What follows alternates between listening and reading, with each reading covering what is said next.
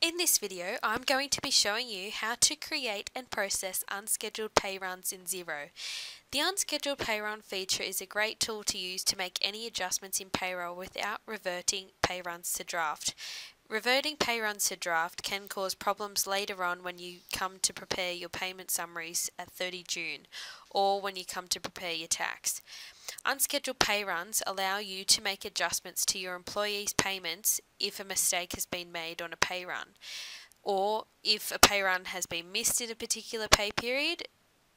When using unscheduled pay runs, you can add items that have been missed, or perhaps you need to reverse a certain pay slip because a wage item was excluded. Maybe the employee didn't put in their annual leave on time, or an incomplete timesheet was selected when running your pay runs. Either way, an unscheduled pay run is a great tool to use. So, when you log into Xero, you're going to select Payroll on the top toolbar and the drop-down menu will appear. Once that appears, click Pay Runs. This is the same process you use when you run normal pay runs in your company.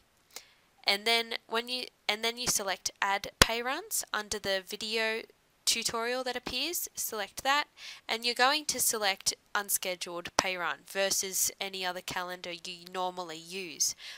Two other drop-down menus will appear, and you will select a calendar that's most appropriate for this for your unscheduled pay run.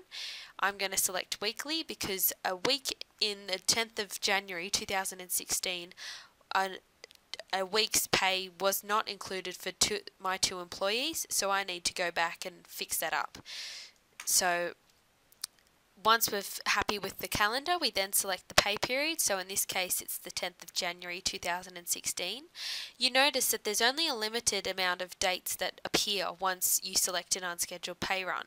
If, for instance, a date prior to the earliest date shown there is the date you want to select, maybe in this case, instead of it being the 10th of January that I want to adjust, I want to adjust the 31st of December, you'll have to create a payroll calendar. And prior to running the unscheduled pay run, I will show you how to do this after I process this normal unscheduled pay run. So once we're happy with the date we've selected, the calendar, and selecting unscheduled pay run, we're going to click Next. This will take us to the screen where we then select the employees we want to include on this unscheduled pay run. I want to select Odette and Tracy because they were both excluded from the pay run that occurred on the 10th of January. So then, as we can see here on this screen, Tracy has nil balance.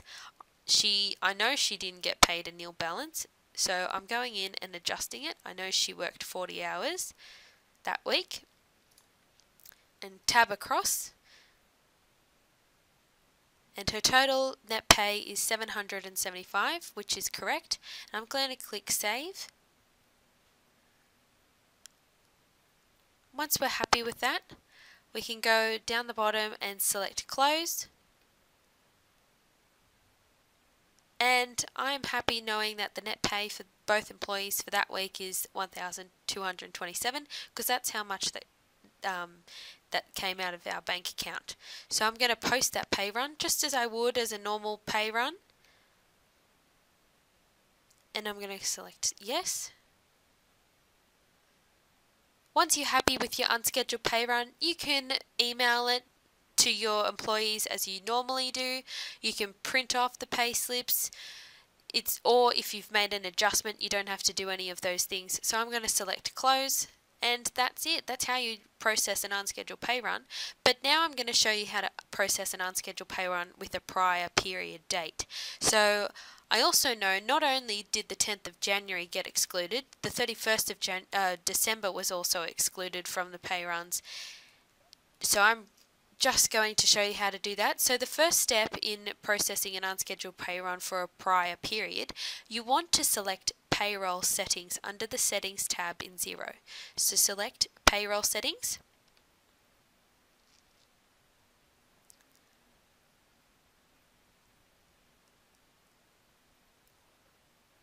It's just taking a little time to load. Okay, once it's loaded, we're going to select Calendars. and we're going to add a pay calendar.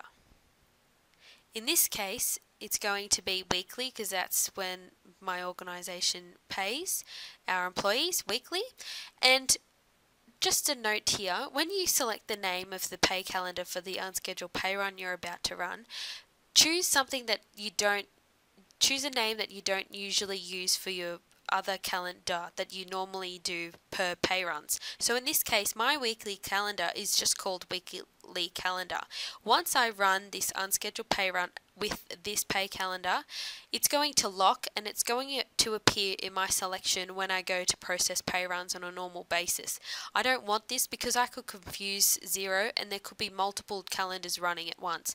So to make your life easier, I usually select do not use, because I know this is only for emergency situations or situations where you only need to use an unscheduled pay run or make adjustments due to errors.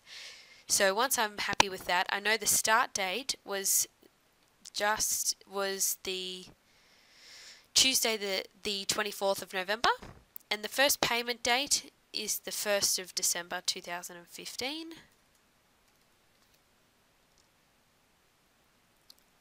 Okay, I'm going to click add. Okay, and we go back to payroll and click Payruns. Before you do this, you also need to select the calendar for the employees. So you've got to add this calendar onto the employee's profile, otherwise there will be no employees to select. I can show you what I mean. So if we go to add a pay run at the moment and select unscheduled, and then select calendar weekly do not use, and we want the 14th of December, click next. There are no employees included. This is a bit of a problem, but don't worry, I can show you how to fix it. So if we go to payroll and click employees and click Odette,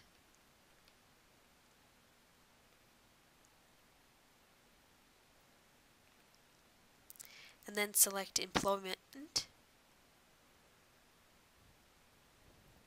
the calendar we want to use for this employee is going to be the weekly do not use. We have to remember to change it back once we've run our unscheduled pay run for that period, otherwise she won't appear on the normal pay calendar.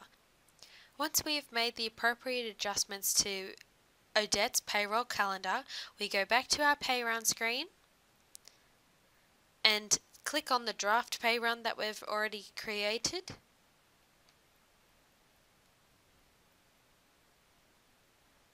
And Odette's name appears. We've just got to click that she's included in this particular pay run, and I'm happy with the net pay being $645 because that's how much I know she is owed, and I'm going to post that pay run as I would a normal pay run for any other period, and click yes.